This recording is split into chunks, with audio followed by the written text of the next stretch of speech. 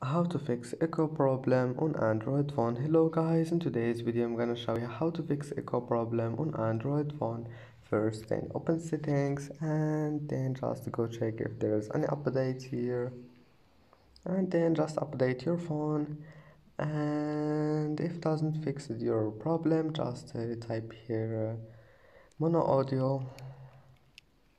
You will find it here, or just scroll down until you find accessibility and then click accessibility again and scroll. Here you will find audio and here you will find it. Then just you need to enable this one and it must be fixed, and then just go back and restart your phone.